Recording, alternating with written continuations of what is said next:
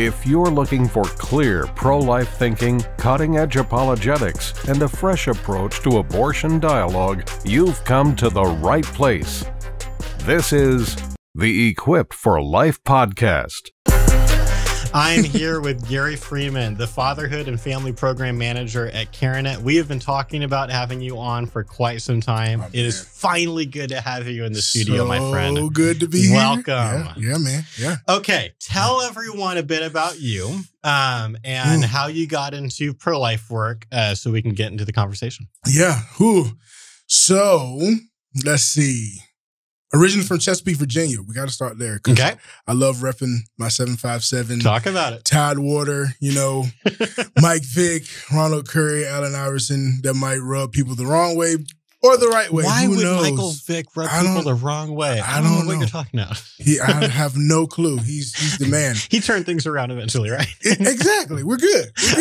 All right. So, but the reason for that, because I was blessed to come out because I play football, and this was a time that they made the area really hot.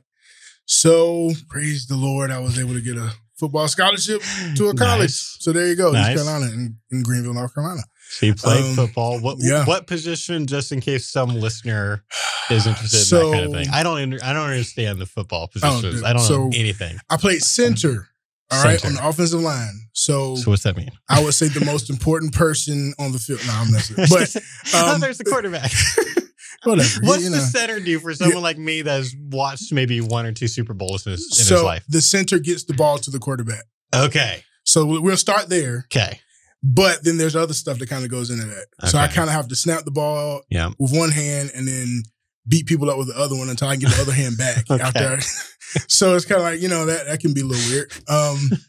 Bark out some calls, for the other offensive linemen. So, we turn protections and all kind of fun jazz. You're like a shield, kind of. Yeah. That's why I say the most important person on the field. That's right. So right. What are they going to do without you? They're all getting tackled the whole time, Mr. right? QB, if you want to go do great things, you got to get the ball first. So, see, like in my role as like a nonprofit CEO type, for me, that's like our administrator. It's like, look, this is the person who really makes everything possible, who gets the real stuff done. That's it. When I'm overwhelmed. So you got to respect those people on your team. It's not just about the person that you see. Yes. Up front. It's about the good team behind that person. Exactly. So you were that person. I was that person. So it was, so I thank God for that opportunity. And so my senior year is when I say I had what I call my Saul to Paul moment. So boom, getting blown up kind of, and having this encounter with Christ, and went to a service on a Wednesday night and put my faith in Jesus Christ. Said, I want to be a disciple. I want to walk with you, Lord. Wow. That must have been some service. Oh gosh, it was crazy. It was like the church was huge, but it felt like I was the only one in the room that the pastor was talking to. It was like one of those moments, but it's like I'm super grateful just because it felt like God loves me that much, So anyway, I'm not going to go there that far, but yeah. So still tried to play a little football after that. Played arena ball, all that kind of stuff, but really I should have been done after college, to be honest. But went and did that for a little while, arena football. Then moved back to the Raleigh, North Carolina area. Got married. Been married for 12 years. Nice. 2 beautiful daughters, 10 and 3. And so a house full of ladies. Yeah. Fun times. Yeah. And I worked in mental health for a little while. So a lot of unicorns and pink frilly things. It was real natural for you to go from that to pregnancy center work, right? Perfect, man. Like the Lord knows how to groom you for all that you do. That's what I don't know. Amen. But yeah, so ended up working in mental health for a little while. So worked at a couple of residential facilities for young men. Okay. So my natural inclination has always been working with at-risk youth, at-risk population, at-risk families. That's always just been. Where do you think that came from, that inclination where like you wanted? Was that like from when you were doing football and people you were hanging out then, or what was that? Man, well, I think that kind of goes into another part of kind of how I grew up. Okay. Because I'm a PK, Dad was a pastor. Pastor's but kid. We had a horrible relationship. Yeah. It was not good. That's really common for PKs. It's really weird. I'm sorry to hear that. Yeah. And I hate it. I am glad, though, the last 2 years, because my dad's been deceased for 6 years now. But the last 2 years of his life, we were able to like reconcile. Oh, that's so that was good. beautiful. I'm so glad to hear that. I'm able to like walk out a lot and just like memories and thoughts and things, from those 2 years that were like beautiful. Yeah. But growing up, those scars and those holes were still there. Yeah. They were like punctured into me, and they kind of manifested themselves in the first 3 or 4 years of my own marriage. So thank God for therapy. Yeah. Amen to therapy. So, we're just talking about that. Yes, Lord.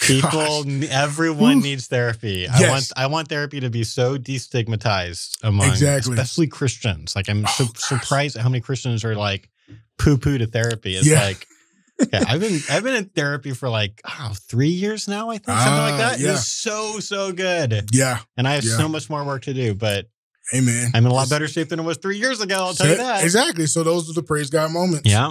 So it's kind of like, here we go. Yeah. So that kind of actually geared me, because there was moments growing up in the home where I had a lot of friends who didn't know their dad, and I actually wish I was them. Oh, interesting. It was like, because my dad is like, I wish he wasn't here. That's kind of the thought. So, and then where I grew up in Chesapeake, Virginia, was kind of like, I see a lot. It's not like it's not like crazy bad, but at the same time, I just felt this inclination of I want to be able to get young men in a way where it was like, there's a lot more to this life than what you think, what like meets the eye and all that. And a lot of that is in at-risk families. We can dive into that. That's crazy. Yeah. But anyway, so that's kind of like where my edge for that, I guess you could say, comes from. So you leave school, you want to help at-risk men.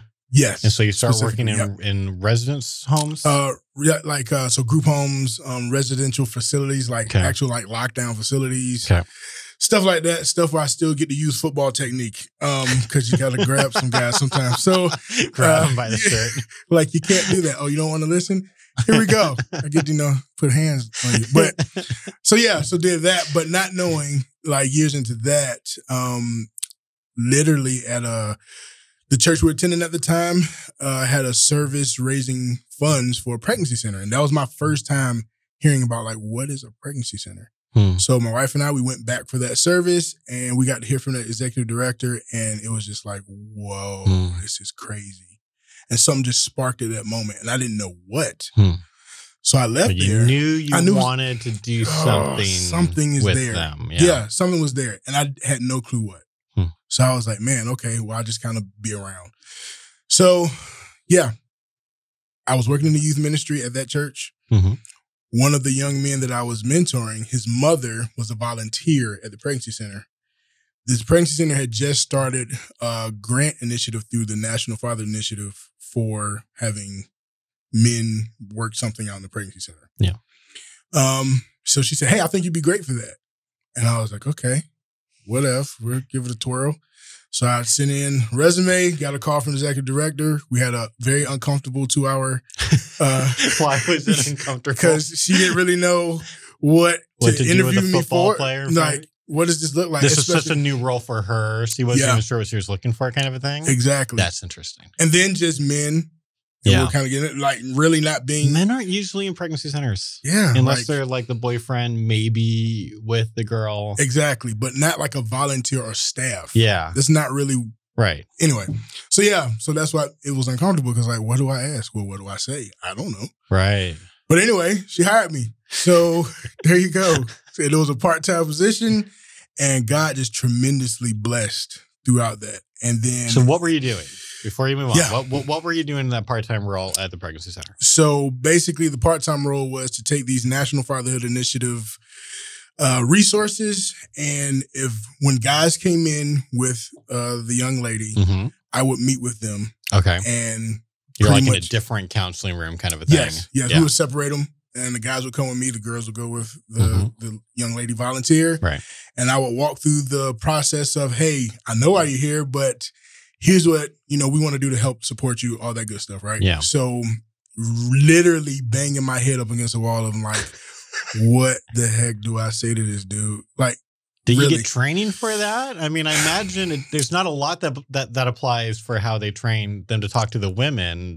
I mean, Yeah, it's probably so- not a lot of crossover. Yeah, so I went through the training, which I think is essential for guys. So you just kind of know what you're jumping into. Like knowing, like what an R4, was it RU486 and all these different types of things. Like knowing that is key. Yeah. But how we say that as guys, and it's like, well, what do you say to the apathetic guy that's kind of like, well, it's her, what is she wants to do it, whatever. Right. It's like, but she's going to come to you. Right. So what does that look like? How do I started trying to develop what I would call the car ride home. So they're going to leave. We're going to pump them full of great education and confidence and but they're going to get in the car. Yeah. And by the time they get to the first stop, like they're going to be like, all right, was that weird for you? Or, like, what do you think of that? And I want to be able to help that guy think through that part. You want to optimize their car ride home. Yes, not deflated in terms of, man, that was weird. So interesting. So that's... What were those like first few experiences like as you were trying to figure out how to do this? Like, what are the things where you're like in the process?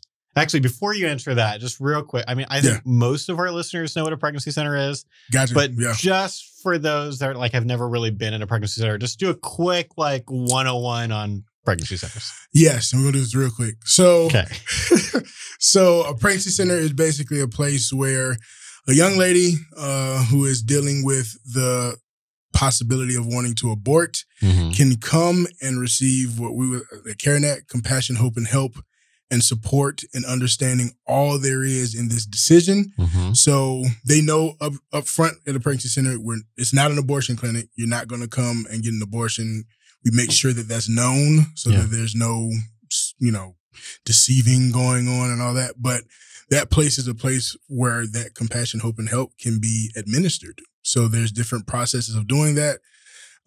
There's nurses and people like that are on staff that are medically, licensed, certified, all that kind of stuff, and sonograms and all kinds of fun stuff, but all that's offered at these pregnancy centers to be able to, help support her and him, think through this decision of abortion and what does that mean, long-term, long game for them. So pretty much that's what pregnancy centers are doing. There's a whole lot of them. They're awesome. Tons of them. You got, CareNet. It's like a national organization. There's about 1,100 affiliate pregnancy centers. And an affiliate basically who will say CareNet is the umbrella for them. So we kind of resource all those centers. So I get to have a lot of fun, lively conversations every week about how in the world do we serve men in this pregnancy center? This is weird. Because now you're doing this at the national level. I mean, I know we're kind of skipping. We're going to come back in a sec. But at this point, you're working at the national level to try to help a bunch of centers do what you were first doing at this one local center. This is super cool. Okay, so go back. Okay, so talk to me about those first few experiences with guys where you've kind of been thrown into the deep end of the pool. Good luck. And could not swim at all. So I've been there too. So it was... Man, it was the first couple of actual face-to-face, you're in this room with this guy. And we actually labeled the guys abortion-minded, abortion vulnerable, or intends to carry. So the same categories that the girls got, the guys got. So my first couple of times was all abortion-minded men, where they were really like stringent, like, she got to get rid of it. Right. It's going to slow us down. And what was good that came out of that in terms of, I'm hearing that because he wants to be with her long term. But this child is just in our way. Right. So literally, right. So it's like, what makes this so hard? Like what makes the child such a big hurdle in terms of, first of all, do you want to be a father? Are you already a father? Right. You got to go work through that. Like, I already got 3 kids. I don't need another one. Right. Okay. Well, That happens more often in pregnancy centers than people know. It was one of the most interesting things. I remember going back and looking at, it was a while ago, I looked at, Guttmacher has done a couple of times this survey of women having abortions. Why are you having the abortion? So, and at this point, you can kind of compare these two. I don't remember the years off the top of my head, but they're spread out a decent bit. And for the most part, when you compare them on this table, they kind of all line up and there's not a lot of change, So rape and incest stays at 1% or about 0.5%. And like a lot of different things, socioeconomic reasons stay at roughly the same numbers. The only reason that changes a lot, because one of them was in, I think it was the late 80s or maybe early 90s. I'll link to it in the description. Cool. Versus when they asked again later, I think at least 10 years later, then one that changed a lot was the second time they did it, there were a lot more women saying, I'm choosing the abortion because I already have too many kids. Yeah. That was the one that changed a lot. It wasn't so often in the beginning, but then as those, like, you know, the more passionately pro-choice women who maybe were even involved in trying to make it legal in the first place, as those women got older and had a lot of kids at some point, and then were like, well, I'm not going to have more than 3 kids or whatever. Right. That's happening more often now. Yeah. Which people don't think about. People think about abortion being like a teen atheist problem. And I'm just saying it's not just teen atheists. Yeah, exactly. That was actually a lot of the guys, because they had like other baby mamas. You know, there's a lot of variables that come into it that we don't take into consideration. Yeah. So for my first couple, that's what I was learning. So I was literally striking out so bad because my aim was, I had been trained to, for one, they need the gospel. Right. We got to get them saved.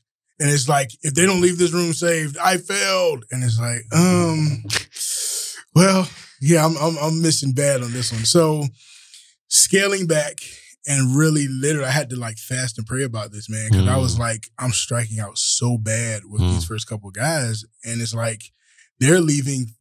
I felt like they were leaving like, this dude is crazy. This was awkward. Like, this was super awkward. Like, you should probably never do this again, bro. Yeah, like that's how I feel like don't come back here. Like, don't make me come back here. So, and that could be good because I want you to stay out of here. But at the same time, it was like I had to really think through, like, Lord, what is going on? Like, why is he in the same situation? It could be a different young lady, but he cares about her. All these different variables, right? So, really, God showed me John 4 with the woman at the well, and it was literally coming and having a conversation, being relational. So I'm into that. Yeah, it's like, oh, okay. So what I literally like is showing me that and walking through like John 4 and what ended up happening in terms of she went out and went back into the city and was like, yeah, I talked to, Jesus. And then all of a sudden he needed to stay because it was so many more, all that. So that was like the revelation that I got in terms of like, man, I just need to talk to these guys, like figure out all those variables that every person that walks in the door of a pregnancy center is bringing a story. Yeah. And if we're not willing to figure out the story, we'll never know why this decision is so important. So for the guy, it was kind of like, all right, man, I'm going to start with something corny. Like, hey, I love the Braves. You like baseball? Like something weird. Yeah. Or I'm a big guy. So they'll be like, no, I know you play ball somewhere. And I'm like, yeah, I kind of did, And being in North Carolina, I could say ECU and they would be like, oh, yeah, cool. Yeah, man, that's what's up. And then they would probably on their phone look me up or something. It's fine. Right. I'm cool with that. Google me. See it's on fine. Wikipedia. Yeah, it's like, it's cool. Had a pretty rough career. Did that build up? Did that build up? I love your humility. Did that build up like a like kind of like a quick rapport with the guys if they were into football? Yeah. Oh man, that was so cool.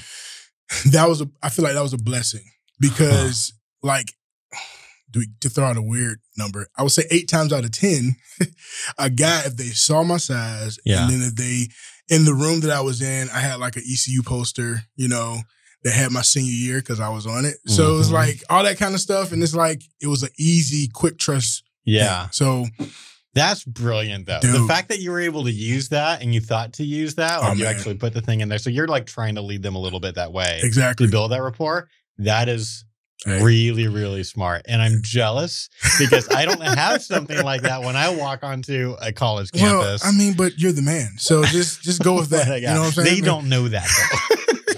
Anyway, okay. So you figure out, one, you can build rapport with them with the football thing. And two, it sounds like you figured out, instead, I'm going to rephrase what I kind of hear you saying, is instead of kind of running them through sort of a list of scripted questions or your own spiel, you figured out that this only works if you listen to them. Right. Get them to start telling you their story. Yes. interacting with it, being relational, and then suddenly everything turns around. Boom. Now we're at Imagine why you're that. here. And it's like, oh yeah. But it's like, Gary's so cool. I don't mind actually telling him now how I actually feel about why I'm here and why I need for her to abort. So I have to ask you, okay, so like that has to be more than just the football thing. Oh yeah. Like what is it like break down a little bit why they felt like you were so cool and willing to quickly like, I'm going to tell you all the craziest things going on in my life. So I think because I'm really quick to not bare my soul, but hey, you're real. You can pinch, like it's gonna hurt. Yeah. You pinch me, it's gonna hurt. Like I want you to understand that in this conversation we're having. So if there's a moment where we're talking about even sports and I hear like I'm praying and I'm listening for what is he saying that I can listen, take in, and respond to that's gonna prick him in terms of, oh, well, dang. Even though he played football at a Division I college, he did these things, that's cool. But man, he had some issues growing up, or he had some things he faced, because he didn't go to the NFL, so he faced some depression. So you got real with them and told them about that? Oh, or yeah. They had to just infer that? I was waiting for the moments. Yeah. So if there is like, let me give you a mock. Okay.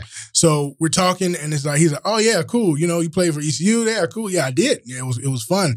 Like, man, it was a part of school. Yeah, it was, man. You can enjoy it too much. All that fun stuff, right? So then we get to talking and it's like, man, so like, but you're here. Like, did you play in the league or anything? Like, nah. I had some crazy things happen. And it got ugly kind of fast. And yeah, I battled some things, man. And they were, oh, okay. And now I can see the spokes or whatever. Stuff is starting to move a little bit. So where they go, I put the ball in their court because I'm willing to be vulnerable. Now, are you? So it's kind of like, interesting. That's the motivation of trying to get that conversation to move, to get into those variables of why they think they need to abort. Yeah. So that's really, really key in terms of, again, that relational aspect. Because that's why I love ERI. Because a lot of what I feel like people don't understand about the pregnancy center effort is not just to take a Bible and beat, the gospel into people. It's like, I literally am a decision away from just these tables turning in terms of what this looks like. And it's like, you need to know that.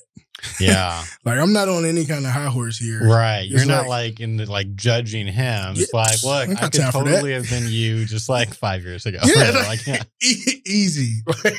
Especially being a football player. And that makes sense that then they would feel safer to open up to you. I think there's also something, you didn't say this, but I'm going to say, I think there's also just something about your personality too. I think you're just really easy to talk to. And you're particularly likable and charismatic. And I ask my wife about that. I don't know. I imagine that helps. No, I imagine your wife is the one who knows that best.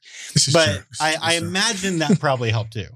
Okay, so you're doing that work. Yes. It's going really well now. Yes. Everyone's so impressed now. Oh gosh, no. It's just going well of seeing clients, seeing more guys come in, having more success with those guys that come in that, if they came in abortion minded, they're leaving intends to carry, but they're not leaving where they're like, girl, you got to have this baby. It's more like, man, we can do this. Right. So how did we get there? Like, for instance, in those relational conversations, it might take 30 to 45 minutes to get there, or an hour, or however long, but we got to be willing to do that, for one. Yeah. But two, his only hang up might have been, man, I'm underemployed. I don't really make enough. Well, what if I'm out in the community building relationships? You might know a potential person that he could work for or whatever. Pick up a part-time, business owners. So cool. So that's something else I started doing. That's cool. So just building community relationships. So I just started with all the churches that actually donated to the pregnancy center that I was working at.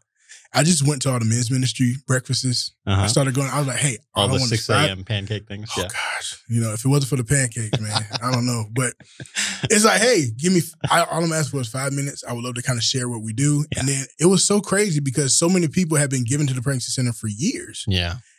Had no clue what they were writing this check for. Yeah. But now they hear this, like, oh, now they're serving fathers when they start doing that. Yeah. So it worked in a number of different ways to help the pregnancy center and the effort. So now if you're a business owner, and I got this guy, I'm sending them to the guy that I met at the thing. Yeah. If that's all it takes, and the guy could be like, man, if I get this job, cool. Right. But that's all I was really worried about. Right. So it was either I got to find something else or she got to get rid of the baby. Okay, we eliminated that. So what year is this that you get started doing this? Because what I'm trying to figure out is, were you one of kind of the early pregnancy center male volunteers or staff people, or because like I know this happens, but because when I do like banquets and stuff, I usually try to do a tour of the facility and stuff, and it's pretty typical for there to be some kind of a men's program, although I think that varies exactly what that means. Exactly. But is this like one of the early ones, or is it just the first time this particular center had someone like you? Exactly. So the latter. So just the first time this particular center, because there's tons of like guys that are doing this. Why? So. Okay, so then I have to ask the inevitable next question is, then why hadn't someone else who had already gone through what you had gone through put together some kind of a more specific training for guys like you on how to do this? Well, there are some that are out there that have been doing, I feel like, good work. So Tony Trammell with Dadhood, he's a great friend, but he's been in it for a while. Like he's been doing this and he's doing great things. It's just more so, I think there is a part of it that, to be honest, is just notoriety and just how does this get out? How do we disseminate, the good work that's happening in Reno, Nevada, with a guy that's there named Otto Kelly, who's doing awesome work. Or how, like, we just don't know about it. Right. There's all these guys at local centers, but they're not the ones usually going to the CareNet conference or whatever. And they're not all networking. And there's not one of them as like, I care about a platform. I care about making courses. He's just trying to do good work. Exactly. So kind of they all get thrown into the deep end separately. So everybody is in their corner of the world trying to figure out what in the world are we doing. And I feel like that more and more has been like, it's being illuminated, and I want to illuminate it more because I feel like that's where I was. It was like, even though I'm figuring all this stuff out, I feel like I'm on an island. Like, am I the only one like kind of working with guys? No, I'm not, but it feels like it. So, just figuring that out. So this is probably part of the reason Roland hired you to work at CareNet National. I'm assuming. I'm assuming, yes. It was really funny because Roland and I, the way the conversation started between us, because I knew of him from his National Fatherhood Initiative days when he was the president there. Super respected him and all that kind of good stuff. And then it was at a conference in Winston-Salem, and we both were speaking. And I had to go on after him, which was like, thank you. Right. Anyway, so I was like, I got to follow up the president he was already the president of CareNet at this point. I'm like, gosh. So you think about it the other way. You think he just opened for you. I still can't think of that. But yeah, so what was cool was he stayed after and he listened. And then right after that, he connected and was like, hey man, like, man, God is kind of moving and I kind of hear what you're talking because I'm talking how we're talking, and we stayed in contact with one another. And then when the position was formed and made, it just was like, oh, here we go. So now it's more, I kind of see this as a connector. Yeah. In those moments of when I was sitting in the room and I'm like, man, I'm trying to figure this all out by myself. Like, no, there's guys that are out here in these pregnancy centers doing great work. So how do we just find them and connect them? And we can always bounce stuff off each other and all that fun stuff. Yeah. So that's kind of what I feel like this position is doing, So it's kind of like, cool beans. It sounds like you were really good at what you were doing at the local center.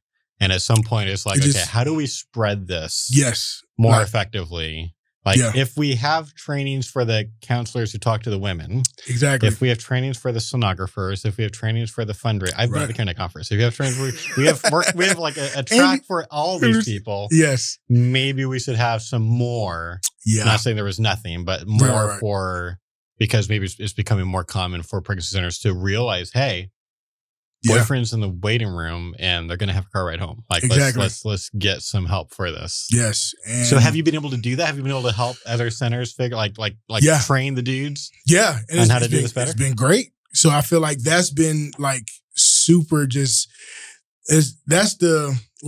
kind of extrovert. So it's kind of like, that's like just a little. So it's kind of like, that's the energy, you know? Yeah. So sorry, football reference here. All right. Okay. So as an offensive lineman, when you get your hands on the defensive line and you push him back and you put him on his back, it's called a pancake. All right. It's a pancake block. Okay. All right. My pancake now is to go train a center and then walk with that center. And then they can 2 months be like, hey, we're seeing a little movement. We're seeing a little something kind of spark and happen. You know, how we do our paperwork, how we approach the paperwork, how we approach the guy. Like that for me, that gets me going because it's kind of like, man, that's so beautiful because that's really all it takes. And then from that perspective, you just have the tools in place of how does God want to use your center for where you are in the community? Yeah. Because it's not going to look the same across the board, but you have the tools in place to say, let's go. So you're working with them even before they've hired the guy in that role sometimes? Both. It could be they're looking for the guy, or they already have the guy, or they already have guys. They have a team. So it's all ends of the spectrum. Are So, you ever having to like try to convince them that they ought to try to get a guy? Are you ever like that early in the process? Or usually are they kind of already on board? they're kind of already on board. Okay. Yeah. Yeah. There's somewhere on this process and you're going to help them get to the next step or two. Exactly. Yeah. Got Yeah. So if there's a pregnancy center listening that is like, I'm on board with Gary, I want his help, how do they get in contact with you?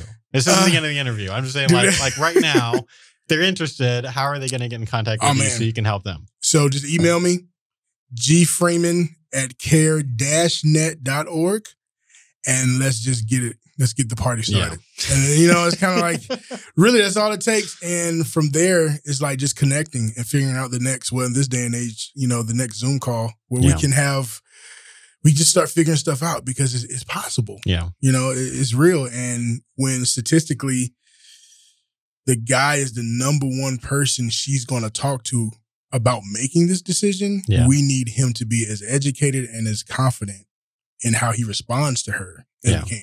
So why not? So if you were talking to a pregnancy center director who is not under CareNet, let's say they're kind of one of the unaffiliated centers. They got started by maybe a super pro-life church. Yeah. And they bought the house next door. Yeah. And they kind of just like, we're just going to do this on our own. Like, this happens.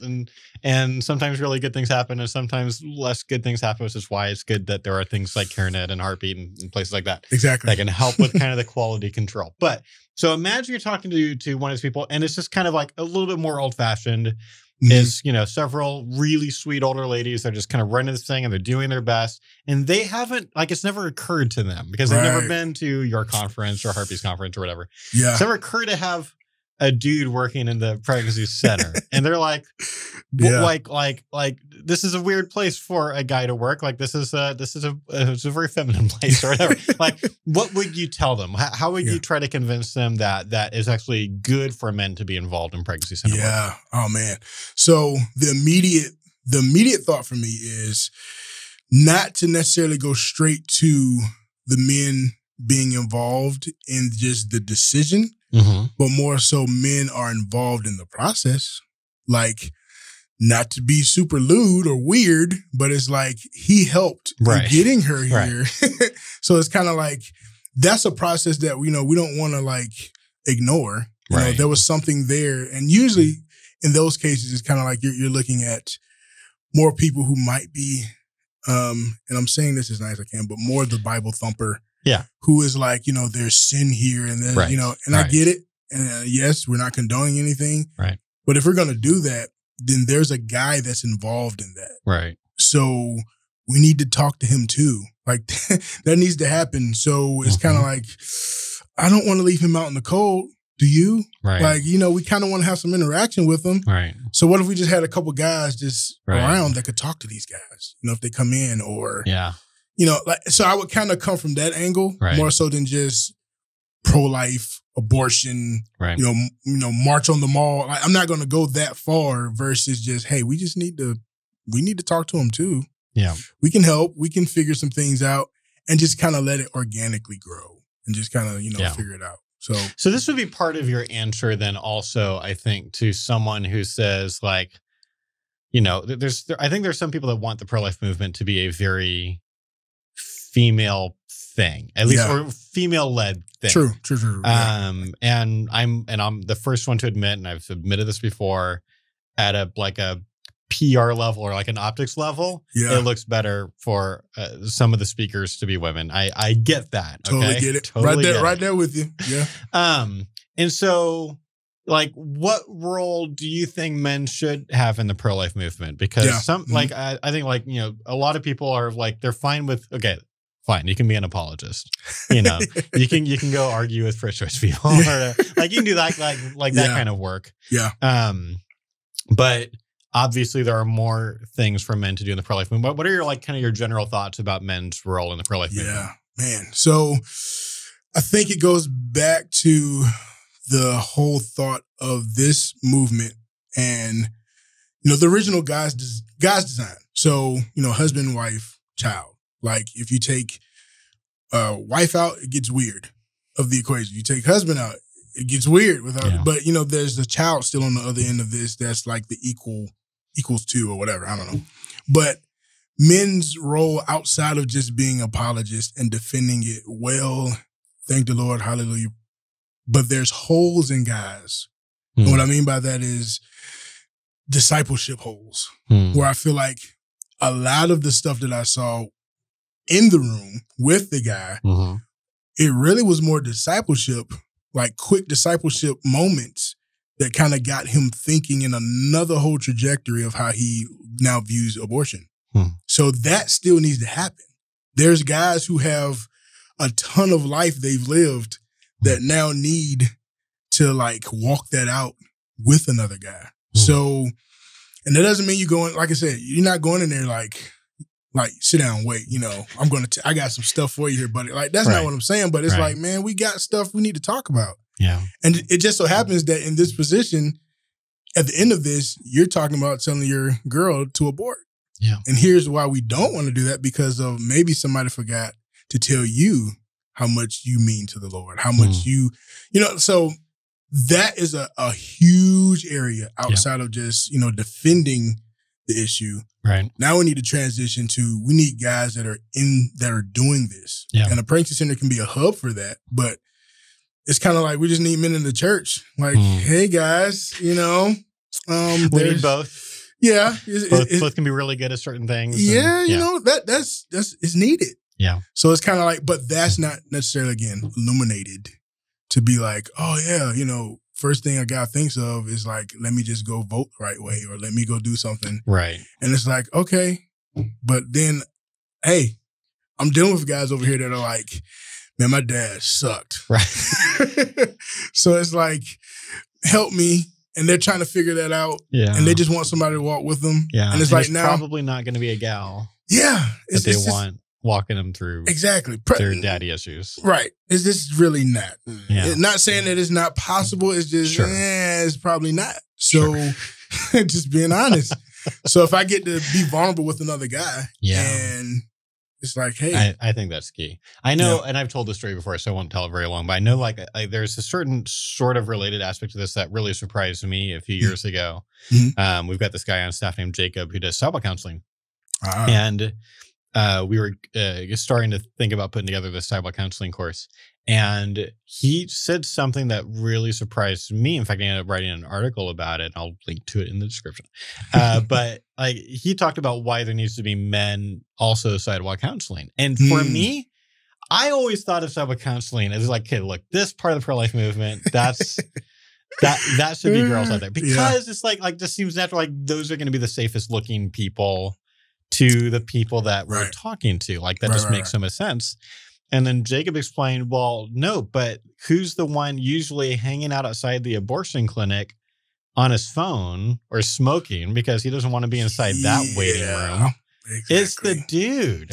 Yeah. And guys can talk to guys in a certain way. This is true. That a lot of times women can't pull off. Like he can build up some rapport, and at some point when he gets to where he can do it, he can like really push them a little bit. Yeah. To man up and take care of their kid, that it wouldn't work as well coming from a woman. So it's like, here's like, we need both. You want at least one male and at least one female support counselor kind of working as a team on the sidewalk, because of course there are still going to be those people that, that are going to want to talk to a woman, but a lot of times the guys are the ones that you can actually talk to that are willing to talk to us. So it's just like, this is interesting to see. God created us with all these different skills and abilities and things that we're good at, things that we're not so good at. And it's cool to see the diversity of the pro-life movement. That's just what I'm saying. That's so good. Yeah, just to activate it. It's like it's there. It's just like push the button. Let's go. Let's activate all this good stuff. So, yeah, that's key. I love it. Okay, so here's a question for you. So I think a lot of times, even when pro-life, let's kind of get outside of pregnancy work. You talk about like just pro-life advocates, people who, the kinds of people who listen to this podcast, like who want to be a good defender of the pro-life position, be a good apologist. A lot of times, when you're at an outreach or you're just, communicating with people, maybe on social media or whatever, I think it's natural for pro-life people to think like the most important audience, the most important kind of person for me to talk to if they're pro-choice is going to be a woman, because she's the one who might get pregnant in a series of months or years and is going to be abortion vulnerable. And so we kind of focus on women. Why do you think that it's important for us to be talking to pro-choice guys too? Yeah. So the importance, I would say, would be more. I'm trying to think. So the way I guess guys we're kind of geared is being fixers and all that kind of stuff. So it's like sometimes to a fault. Exactly. So even if you can't fix anything, so it's like all right. But a pro-choice guy usually. Not saying this is the rule, is an apathetic guy. And at heart, when it comes to this, this issue. They think it's a woman's issue. It's why should they have a position? What am I needed here for? Right. So again, this goes back to my thought of when I'm approaching that guy, it's kind of like, So you can go through a series of questions to kind of figure out, okay, if you're involved in a pregnancy, if you're doing this the good old natural way, do you not think you have involvement? Do you not feel like that there's something that you now bring to this without just being as weird and as rude as possible? But it's like you have, for some reason, it just doesn't click for a guy. Like really, you're involved in this. Like it's almost this thought of. Like a young lady finds out she's pregnant. Like she pees on a stick. She sees the two lines. She's pregnant. She's automatically, society-wise, she's a mother. What's a guy? He's still a guy. He's not necessarily a father. Who can just walk away. He can just, you're pregnant? Oh, okay, cool. And just go out the door. And what I'm saying is time out. It's like, no, that responsibility aspect, we got to deal with that. Like, you can't just turn around and walk away because you were involved. You were involved with this, bro. So you can't just say, it's her decision. It's like, no, we're at a point where, again, this is important to understand long game moving forward. Like she's literally going to look at that stick, see this. The next person she's going to look at is you. Because you help these two lines become possible. So no, you can't just, you can't cop out. And just say, oh, well, it's her body, her choice. It was, you were part of this, buddy. So what do you say to the guy then who says, after you've kind of gone through that, is like, look, but it is in her body and she wants the abortion. I don't really care. But it's like, clearly this is her decision to make. Like, what do you want me to do? I feel like even if I did want her to have the baby, me saying that, I feel like now I am this jerky guy who's pushing her to do what she doesn't want with her body or whatever. What do you say to that guy? Nobody's asking you to go be a jerk about it. There is a non-jerk way. There's a non-jerk way. And it's called conversation. That's really it. It's like just, ask certain questions. Like I guarantee you she wants to hear how you really feel about it, not just how you think she feels about it. Like she wants to hear your thoughts. I think that's key. Like, yeah, she wants to hear them. And it's like how you deliver them, yes. Right. Like you cannot be, a butthole with this. And, I don't want you to do that. But she does want to hear from you. And that's something where it's like, don't just throw the whole conversation in the trash. Yeah. No, she wants to hear from you. So you don't know what she's thinking if she just hears certain things from you. Yeah. So you don't know where she's sitting unless you just talk about it. But guys, we usually just, I don't want to talk about this. Oh my gosh. It's like, it's amazing because I feel like emotion is not a word that's usually associated with a guy. No. But I feel like that's a load of crap. Yep. Because it is. Yeah. It's really funny what we tend to be emotional over. Yeah. But it doesn't mean we're not emotional. Yeah. So, we're just like, oh my gosh, this is going to get sappy. Like, I can't talk to her. But like, no, she needs you more than ever. Yeah. To say how you really feel. And maybe sometimes it takes a guy to tell you that so that you can now think about it and be like, you know what? Dang, maybe I can, just say something and not be a jerk, but just let her know. Right. And I've had that situation in the coaching room with a guy where literally just telling him about the abortion process and then all these types of things and making him think like, man, just how do you really feel? Yeah. You know what I'm saying? Like, yeah. You're allowed to feel something about that. Like, it's okay. Right. Yeah. It's okay, dude. Like, don't let society beat you down so much that you don't think you can't say anything. Like, you can. I don't want you to be a jerk. Yeah. So we want you to say it in a healthy way. So let me ask you a different question, and you might not have an answer for this, and it's okay if you don't, because it might be outside your area of expertise or experience. But one of the hardest things that we deal with on a college campus is dealing with apathetic people. Yeah. All right. I mean, I did outreach at Wilmington College like a year or two ago. And man, that was the most apathetic campus I've ever been on. Like, it's just like, they're right next to the beach. They don't want to talk to me. They're done with class. They want to go to the beach. Exactly. Like they're just like walking right by. We had like one or two conversations all day. Right. Oh man. It's just like one of those tough situations. Yeah. And it's like, we've got to do our best. Like, so if you have someone who does stop and is willing to talk to you, but that is super apathetic about the issue, this is one of those people where I still don't feel like I have mastered the art of getting them out of apathy. It's not like I don't have anything to try. I've got things that I try. Yeah. I just don't feel like I have yet discovered like the super effective or like consistent just thing. This is it. I can go to this and it'll move them. So you dealt with apathetic people a lot, but part of what you were doing with them, though, which doesn't apply to the college campus, is you can be like, look, there's a baby and you were involved. This is why you shouldn't be apathetic. Right. Do you have advice for people like me who are dealing with just apathetic, not currently pregnant students? How do you get people out of it? Because you talk to those people, they're like basically just in this mode of like, I don't really care about anything, man.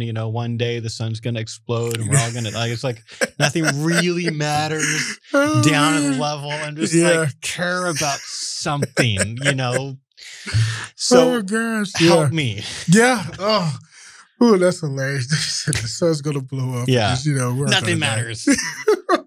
Oh gosh. So what was really cool about the pregnancy that I worked in, we were literally right across the street from NC State. We're down the street from Shaw University, St. Aug University, like historically black colleges. So it's a good location for a pregnancy center. Dude, perfect. So what I started doing was I would just go and visit the male dorms, and I would talk to the RAs and be like, hey, I know they have to meet certain qualifications of some of them. I don't know all of them, but that's what I ran into. Like, they had like little meetings, and I would just be like, hey, I just want to talk about, fatherhood stuff, and not be misleading, but let them know this is who I work for. This is what I would love to talk about. And that's where I kind of, what you're talking about, started thinking through how to hone in on the apathetic guy, that even like, if you're dealing with, seriously, like a homosexual guy? Like what is he like? All these thoughts of just like, I don't really care, dude. Right. At some point, somebody in your family cared enough because you're here. So, and what I mean by that is you're here standing with me or talking to me. So your parents, whether your dad is a saint or whether he is the devil, he met your mom. Things happened on an adult level. You're here. One thing led to another. Now you're here. Exactly. So at some point, this is happening all throughout the world, all through, like, births are happening, you know? So how do you feel about how that goes in terms of for creation purposes or procreating and all that kind of stuff? Like, is that okay? Like, is that cool? Is that something where, you know, at that point, if a loving, you know, husband and wife get together and have a child, that's a beautiful thing. If a boyfriend and a girlfriend love each other and they do things and now, you know, there's this child, but they're not ready yet. Okay. But they did the same things. Just the element of the two situations are different. The husband and wife, you assume that they're good. You assume that they have great jobs and lots of money and stuff, and, you know, money in the bank and savings accounts. And then these college age kids, man, they're out here struggling. Can't take care of a kid, but you're doing the same things action wise. You're doing the same things, you know, as that married couple. So is that okay? Is that cool? Like what changes that? And that's just for me. I'm not saying that for everybody. That's kind of how I've gotten into some good conversations. Is the okay thing, are you asking them if they think like premarital sex is okay? Without saying premarital sex. But that's what you're asking. But that's what I'm basically asking.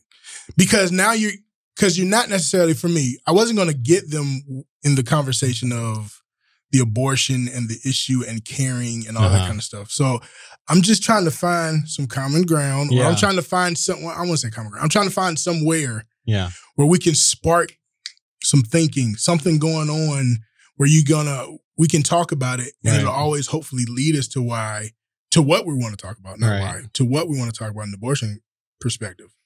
So I'm skeptical that would, like, has that worked for you? So to kind of walk through that, it's like it can get ugly just because of it can be a weird way of approaching it because now it's like, well, we're consenting adults. Like, we can do whatever we want. Maybe 1% of the college population thinks there's anything wrong with having premarital sex. Exactly. So it's like, dude, come on, you're reaching. Right. It's like, but for me, it's like, am I reaching because what I'm saying is, do you care about her?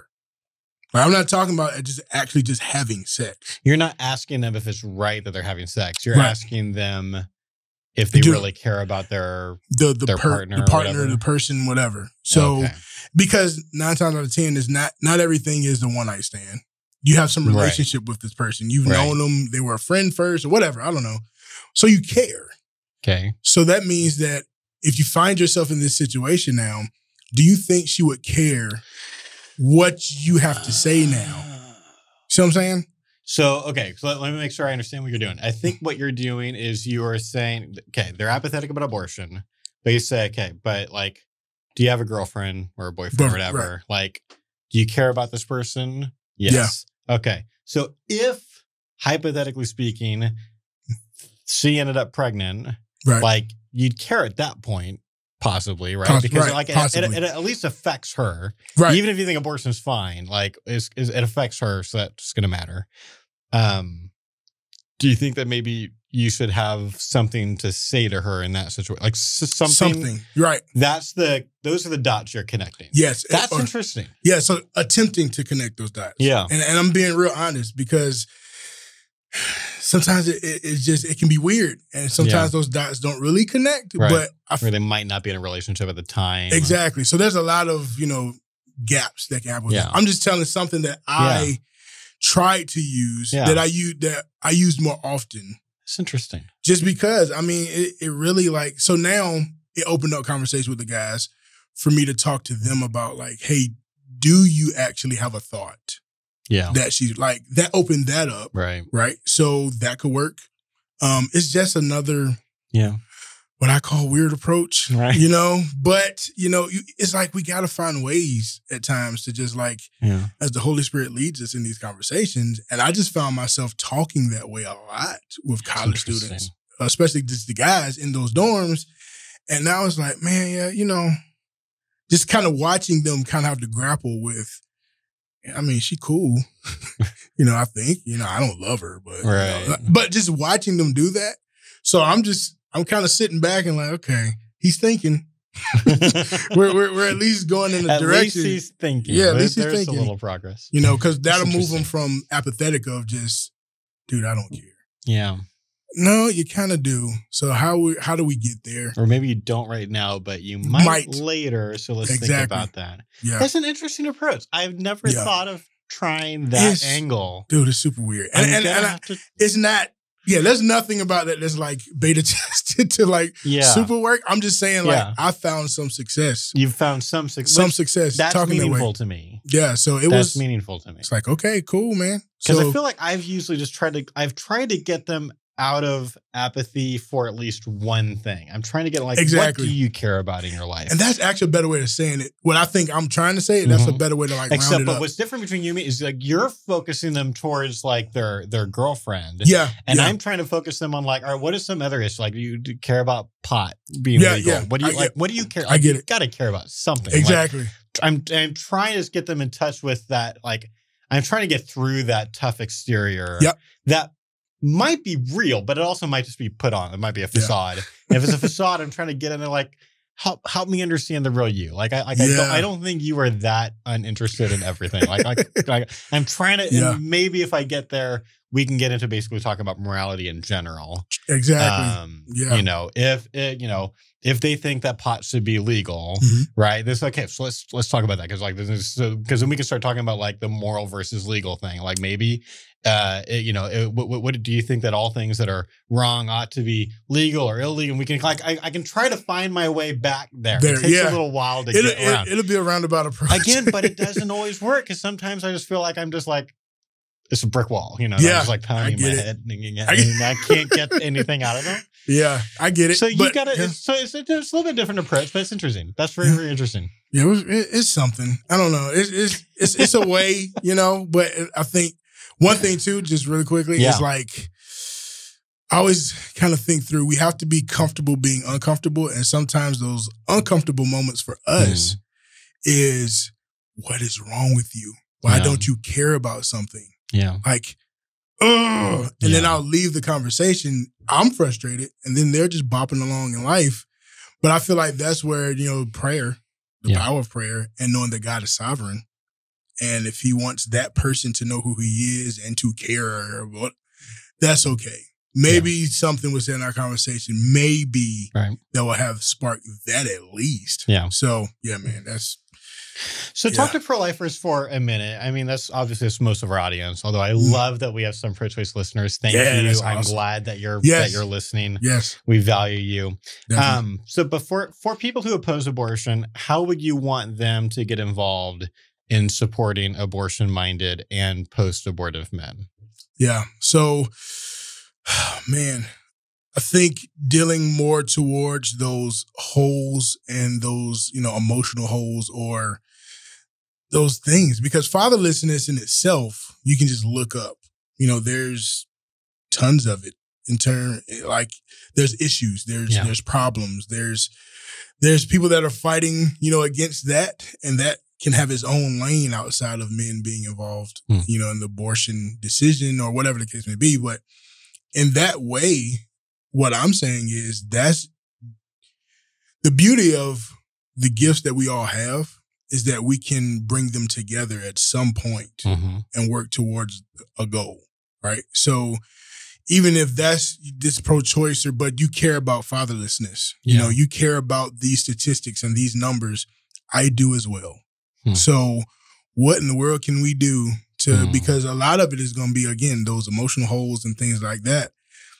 Okay, well, those things need to be closed. Yeah. Those things need to heal. We need to find ways to do that. We need to come together to do that in some way, shape, or form. So I feel like it's more on guys like us, people like us in the pro-life this is what we believe, but hey, we see this overarching just issue. Yeah.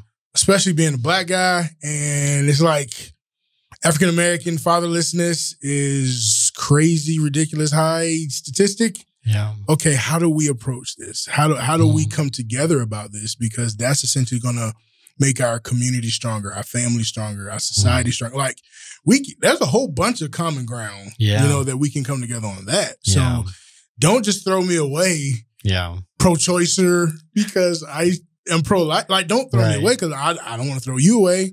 Like, man, you're doing some good things over there. And then, maybe we can always talk and have conversations about certain things when it comes to, life and decisions. But man, there's a whole bunch of stuff out here that can just strengthen our families, community, society. Yeah. So we can find that common ground. So I'm gonna loop back to your work with dads in a minute, but one more question before I move to that.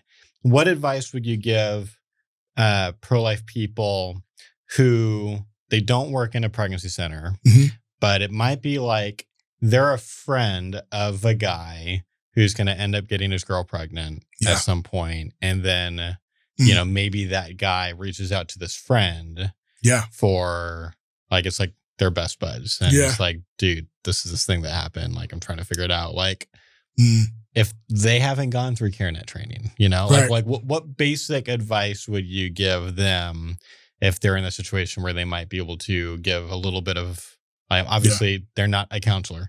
Right. They shouldn't think that they're a counselor if they don't have training for that, but like they've got to say something. Yeah.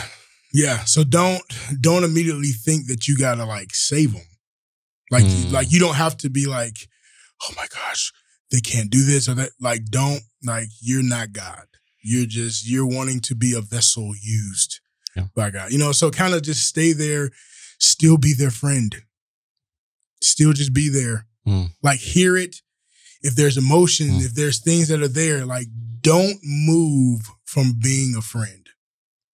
Don't think you have to like shift to all of a sudden being like the super counselor or the super coach or the super, like, you don't have to shift anything. Just be there. Like, be willing to talk about it. And then when there's moments of bringing truth and clarity, be willing to do that too, because you're their friend. So they want that first. So now if there comes like things that need to be clarified and how they move forward with it, because you have the relationship of and the friendship, they're going to, hopefully they'll hear you. Yeah. When it's time to say something about like, hey, I know this is crazy, bro, but man, I think you can do this, or, how can I help? And, even what that looks like long-term and how he's like, I don't really know how to talk to her about it, all that kind of good stuff. But so I would say first, still be a friend. Don't move. Don't think you have to shift into any other thought. Yeah. Be a friend. But number two, be willing to bring clarity and truth when the time is right for it. Yeah. Don't shy away from it either. Like, don't be such a friend, that you're not right. That you're not willing to say what needs to be still said, because maybe the Holy Spirit is guiding that conversation in that moment for you to say that. I mean, weird plug, but I really gained a lot of that from when I heard you speak about, and you used Colossians. The 4, 5 through 6. Connect yourselves with wisdom toward outsiders, making the most of the opportunity. Like your speech always be filled with grace, as though seasoned with salt, so that you will know how to oh shoot! How's it? you were moving, man. So good.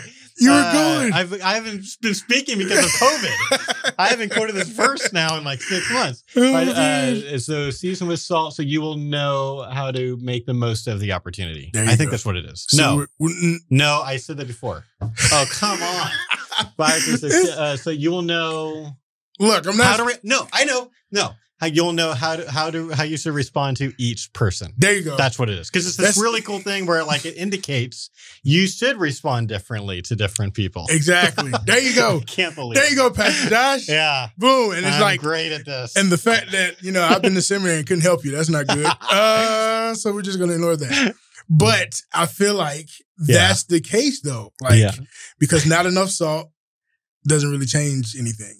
Yeah. Too much salt and you're overbearing and it's like, I can't even eat this. Yeah. But just right. Yeah. is what the Lord wants to use you for. Yeah. So be the friend and then be willing to bring clarity and truth when it's necessary. That's the seasoning. Yeah, that's the good seasoning. I love it. Yeah. Okay, so talk to us a bit about your work with dads, because this has even gone outside of pregnancy center work. Like you've gone outside the walls of pregnancy centers. Mm-hmm. You have this heart for fatherlessness. Yes. And dad. So I know you're doing like fatherhood oriented events and things like that. Like just talk a bit about that ministry that you're doing. Yeah. So that's really, really cool for me, because it's like, if I get to do like, a speaking engagement for an event that's not about abortion, right, but it's about fatherlessness, it's kind of like the way I get to tie in, the lane that God has given me to run in right now. It's kind of like, it all makes sense in terms of the need for the father, the need for a man, to kind of just understand his role from the Lord, and having that basis. Like all of it is rooted in knowing and having your identity in Christ. But it's like, even if you don't know that, like, or you don't live that, you still have to have certain like thoughts towards your family or how you're going to treat your children and all that kind of stuff. And you don't realize sometimes how much your past relationship affects what you're doing now. Yeah. So that's a big motivator for me, and just to throw this out there, this is something that I use a lot, because African-American community, roughly 70% fatherlessness, right? That is horrid. We get that. So that's roughly saying that about 30% of fathers are left that are just doing the right thing, huh? Like it's like, okay, because 70% that they're just not there. They're missing or whatever. They're not involved. So that means that there's 30% of guys that are just getting it right, hitting the ball out the park and being fathers. Quick clarification question about that stat. With some of those, I mean, we don't have to go too deep into this issue, but would some of the guys in the 70% be in jail? Possibly? Yes. Like they might want to be doing the right thing, but something happened. Yes. Yes, definitely. Great clarifying, because it's like, I kind of did what I feel like sometimes it's scary that I don't want to be done. I kind of just did it. But in that 70%, like a lot of that is, prison population. There's mental health stuff. There's a lot of things that have made that number inflate. Right. So some of those guys might not even necessarily be guilty. Exactly. Right. Exactly. Yeah. Okay. So it's just. But there are some guys that just walk. Yeah. That does happen for sure. Yeah. But you don't want to see that. But we need that clarity though. Yeah. Like, so thank you for that, because that needs to be said and done. Yeah. So I think I was too intense of making my point. No, it's just hard when the microphones come on. It's like, true. I can't even remember my favorite Bible verse in the moment. So you're good, dude. Oh man. But good. There we go. One and one right there. But so in that, there's this concept of the 30%. Yeah. That I like to like operate out of, because I feel like I'm in the 30 because my dad was there. Right. But there was moments I wish I was in the 70s somehow. So what do we do with those in the 30 that are feeling like me, that are struggling? And I run into that a lot as well. So it's like, dad was there, and then just fill in the blanks. So it's like, you're basically saying like, it's worse than you think. Yeah. Like you think 3 out of 10 are in good shape. Yeah. But what if some of those aren't the best dads? Exactly. And that's not to just kind of throw shade at those dads, because it's like you can really feel like you're doing the best you can. Right. Because you really are. Like that's really all you got. You don't really like your training or whatever. Right. Just it's life. Right. And maybe your dad was alcoholic. So now you found yourself, you know, so it's that approach. Right. Versus just they're just being bad or a bump on the log or something. Like, no, it's just we just don't know. And I think in not knowing sometimes we miss what we're passing on to our sons and daughters. Yeah. So that's something else that I found interesting. And just being able to talk one-on-one with a guy. Or even what I call training the trainer. Well, I didn't coin that. But it's like training the trainer. Like that's something that I like to get into. Yeah. Because if I got 12 guys in front of me that are ready to jump on board and be in a practice center or whatever, it's kind of like, it's an interesting number you picked, but yeah. It really what is. if I could help these guys to disciple some people? Nothing to that at all. But it's like, okay, Well, how have you dealt with? And I don't really care Yeah. the spectrum of age. It's like, how have you dealt with? And that's part of like trainings and stuff that I know I personally like to put together, because it's like, if we don't deal with that, you don't really know what you're projecting. And it's like, you can go through all the training, all the compassion, open help, love approach, all these different things, and you are still going to project onto clients or, you know, guys and stuff like that. So I'm really big into have I actually even dealt with my holes or deficiencies or all that kind of stuff? Have I been to therapy before? Yeah, Things like that, and like dealt with all the, the baggage. Gosh. Like, it's like, because I know my wife and I, it's like really like going to therapy was a lifesaver in many ways. It was a marriage saver. It was a lifesaver. It was a lot of things. But I thank God for seeing it at that point. And it's almost like the scales are falling off your eyes. And it's like, oh my gosh, I could have been this horrible for so long. And it's like, okay, all right, 1, 2, 3. Okay, pity party's over. Let's go. All right, you figured this out. Right. How do we heal? Yeah. Right? So that part of it is super important. And I feel like that's something that, again, that stretches across just the board of fatherhood, you know, manhood, all that kind of good stuff. So speaking that kind of language, coming from the pregnancy center and the pro-life movement, that's the story that's walking into your pregnancy center. So what I hear you saying is you're working with dads, or like you're speaking at fatherhood events, which I didn't even know that was a thing. There's events just for we got to link you in. We got to link you in, Josh. They need to hear you, man. Out of that world. Dude. Okay, so there's fatherhood events. You speak at them, and you're speaking on things like self-care, like self-awareness of and why that's important, and just anything related to getting on the track to becoming a better dad than what they are currently. Would that be like a fair summary then? Yes. And then my end result, though, is the lane I'm in. So kind of understanding. So being able to tie all that stuff together, put it in a nice box with a nice little bow. And here's why I get to present this. I get to present it in the pro-life movement. That's kind of how I look at it. So it's like your take on like fatherhood and how to help dads. Yes. And the lane that I've been given again is this pro-life lane, because sitting across from a guy in a coaching room tells you a lot, you know, in terms of his thought on abortion. So it's like, okay, so you got to be willing to unpack that stuff. Yeah. And sometimes that helps them think through the actual, what they're in a pregnancy center for, or the thought of abortion. It helps them think through it in a more sensible, emotional, like all that stuff comes together, man. Yeah. And it's like, it's right there for us. Let's do it. So you said something interesting to me before I turned the cameras on, where about how at some of these events, like these aren't like pro-life events. These aren't mainly like the other exhibitors and speakers there aren't like you. Right. Right? Yeah. Talk a little bit about that scene. Yeah, that can be fun. That's the word I'm gonna give it. And by fun, exactly. You mean something else. So it's interesting though, because I feel like it can be so interesting because they find out pro-life. Right. It's like, no, it's more so, what are you doing here? You know, and that's the part that's like scary. Because it's like, why would I not be here? Like, that's exactly what we're fighting for. So I feel like I'm supposed to be here. Right. You know? So it's confusing to them, because just to like take all the spin off of it, I want everyone to catch what you're saying here. Yeah. I put a lot of spin. I mean, it's not spin. It's just like, here's what it is like. They think pro-life means just pro-fetus. Yes. And you're like, no, I'm pro-life. I care about moms and dads too. Yeah.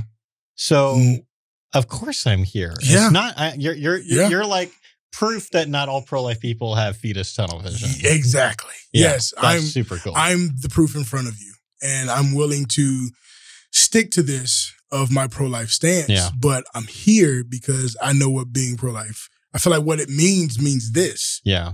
So, and when you say that, do they pretty quickly like, okay, like we're cool and I'm glad you're here? Or is there like a... Yeah, there's still hesitation. Yeah. Yeah, this is not like this automatic, like, okay, we're buds. Like, no, there's still a little bit of hesitation. And it still takes some time if I stay in contact with them, because I try to. Yeah. I try to exchange information, and, so if they're doing something and I try to look it up, or, all that kind of stuff. Yeah. So it still can take time. Do you get people who are like, after maybe your speech, they're like, okay, I wasn't into you before, but now I like you got some of that. That's like, pretty cool. Yeah, that's been pretty awesome, because that has happened a lot, and I praise God for that. So it's like they hear, and then they're like, literally, they're like, he means it. Wow. Okay. He means that. So how do we connect? Like, man, we got to connect, man. And these are like non-believers. They're pro-choice.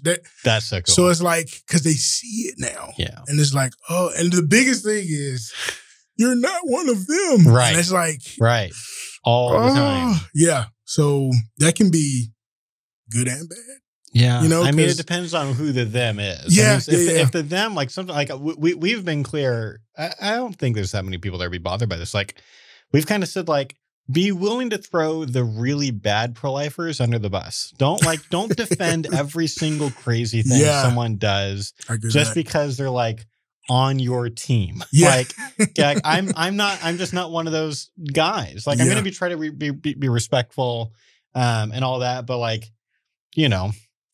there's some pretty weird fringe elements of any movement. True. And sometimes just being willing to be like, oh yeah, I'm I don't do that. I do a different thing. Like, can be enough for them to be like, okay, so the pro-life movement is a more diverse place than I thought. Because like, I remember I was explaining this in Ireland recently. I was trying to explain to them, like, that they have this pretty insane thing that happens in front of hospitals by this one anti-abortion person. It's not exactly like big graphic signs, but he has these big white coffins he brings, basically. And it's like he's got like a bunch of white coffins in front of it, because abortion happens in hospitals. They don't really have abortion clinics. Oh, gotcha. And so he's well-meaning. He's trying to be like, did you know abortion happens here?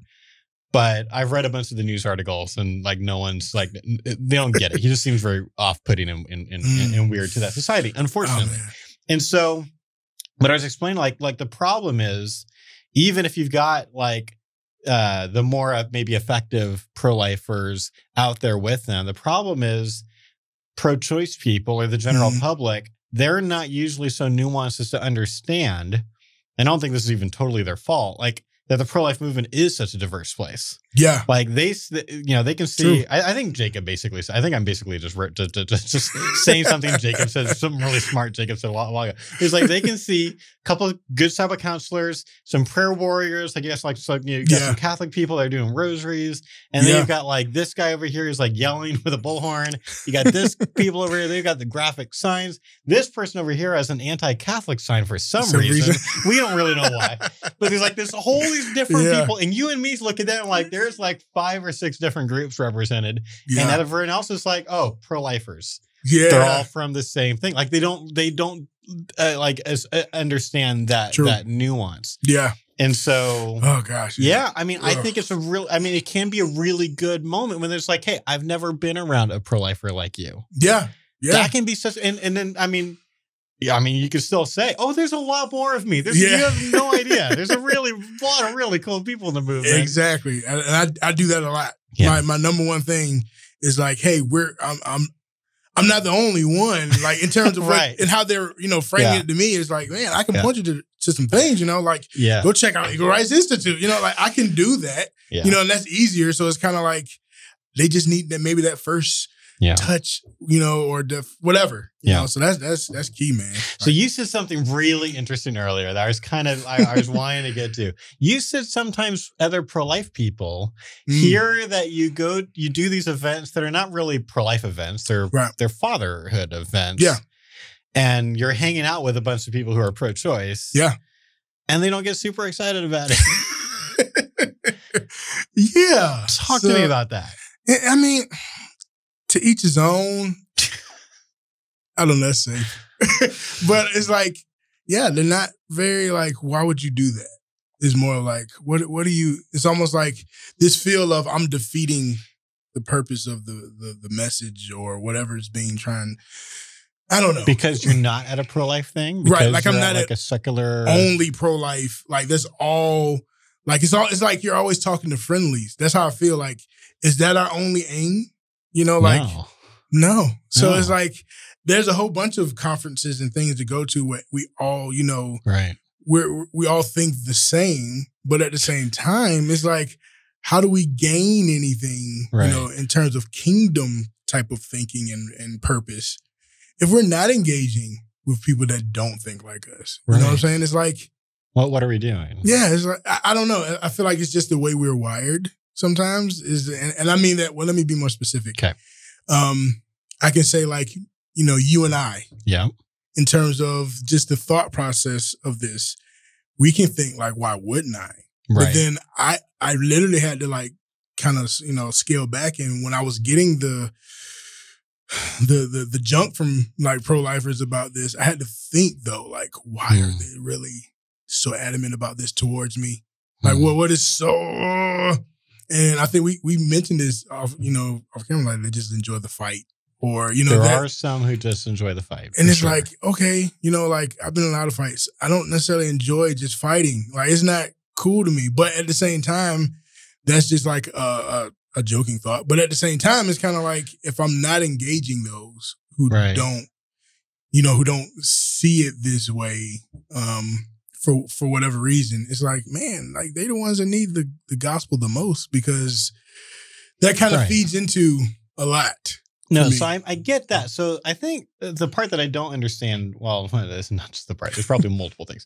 But one thing off the top of my head that I don't understand is like, so the people that I know who enjoy the fight, yeah, it seems like those people are the ones that are kind of used to getting outside the walls of the church because True, they're going to go fight, right? But so like, what is going on for the people that are like, they're just like confused that you would go out and be at these non-pro-life events. Like, are they afraid of what might happen if you go out? Like, or is it just like, I don't understand yet. Why? Yeah. Like, it just seems so obvious that we should be at other things. To me, yes, it's obvious that we should be at other things. Right. So help me understand them. I want to understand them. So,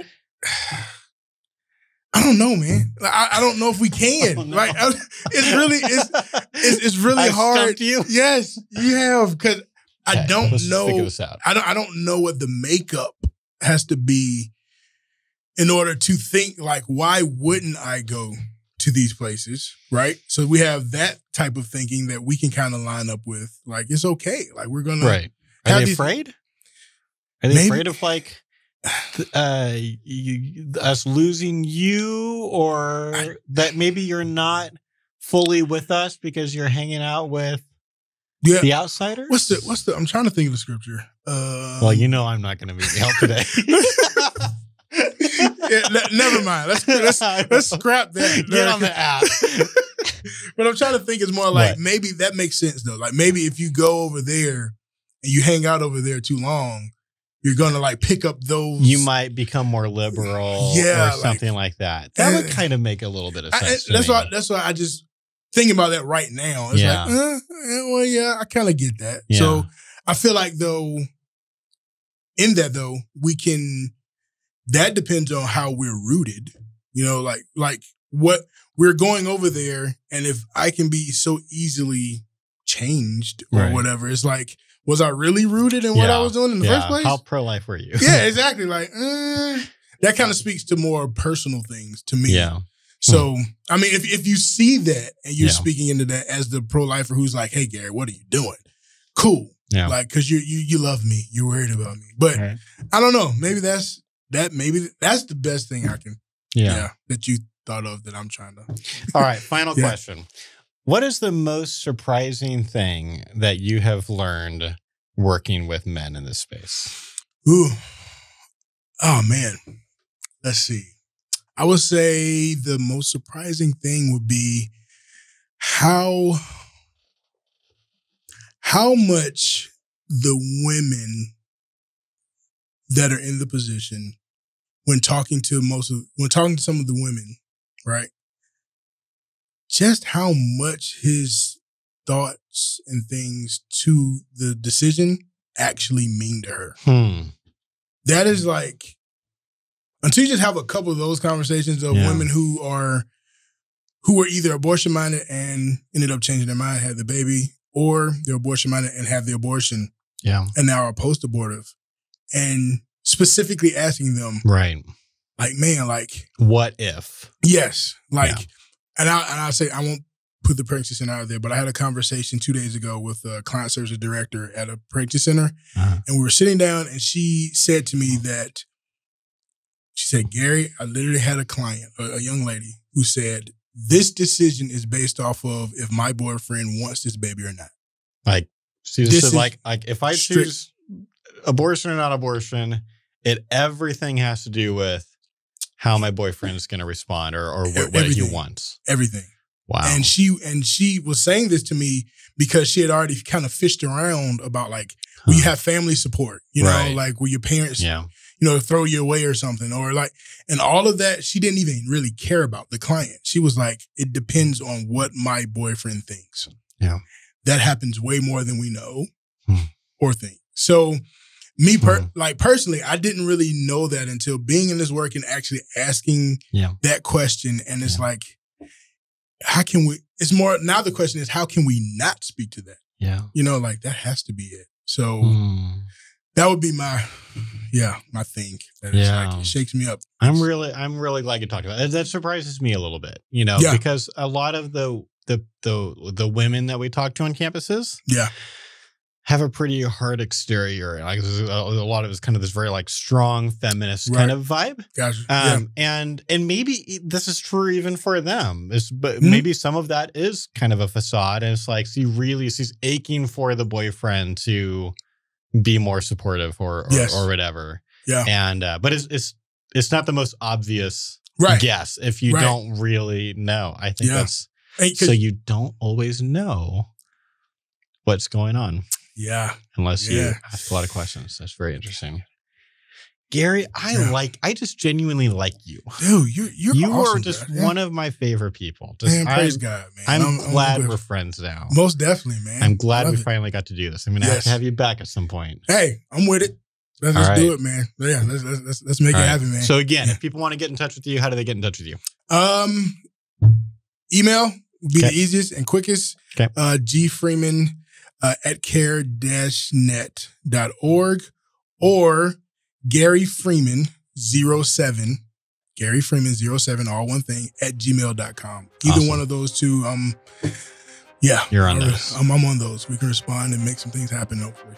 Awesome. Thanks so much for being here. Thank you, man. Appreciate you.